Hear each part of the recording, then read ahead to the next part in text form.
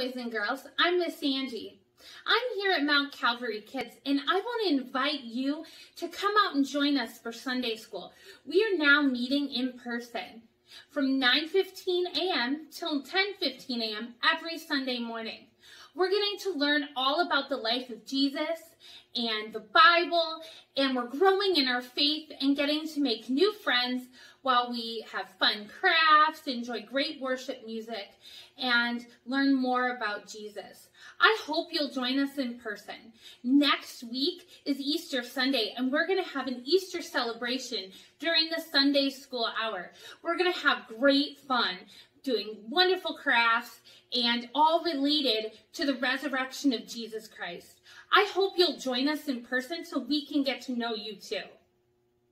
This week, we are talking about Palm Sunday. This is a very important Sunday in the life of the church and of Christians. It is the beginning of what is called Holy Week. It is the week leading up to Easter Sunday. Now, Palm Sunday was a very important day. Jesus entered the city of Jerusalem. He entered on a donkey. He was announced as the King of Israel, and people were super excited. They were shouting, "Hosanna in the highest." They were waving palm branches and praising Jesus. They were so excited to finally have a king. They had waited for many, many years to have a king in Jerusalem. Now, what's great about this is the reason all these people were so excited is that they had seen proof that Jesus was who Jesus said he was, the Messiah, the Son of God. See, before this, there were multiple miracles that Jesus performed that the crowds were able to witness. From the fish in the boat with the disciples that almost sunk the boat to the raising of Lazarus from the dead. People were shocked and amazed by the miracles Jesus was performing. Now, there were some people who weren't super excited about Jesus and his claim to the throne. Now, those people were called Pharisees, and they were religious leaders, but they didn't believe Jesus when he said he was the Son of God, and they were angry because he was calling them out on things that they were doing that weren't honoring God.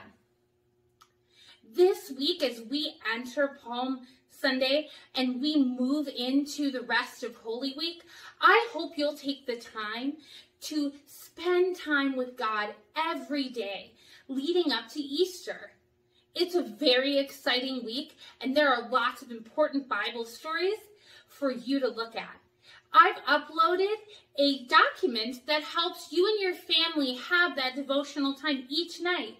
There are activities and discussion questions so you can study the verses and get to know more about your family and your friends and all the things that we need to know leading up to Easter. I hope you'll join me in spending lots of time worshiping God this week, because this is an exciting Sunday as we move into the week of Easter. Will you pray with me? Dear Jesus, thank you for your sacrifice. Thank you for your death on the cross and all the amazing things you did to bring people to know you. I hope that we can be disciples and spread the good news of your story. As we move into this Holy Week, Lord, please help us to spend lots of time with you and be the very best that we can be. In your name we pray. Amen. I hope you have a wonderful week, and I hope we'll see you here next Sunday for Easter. Have a great one. See you soon. Bye.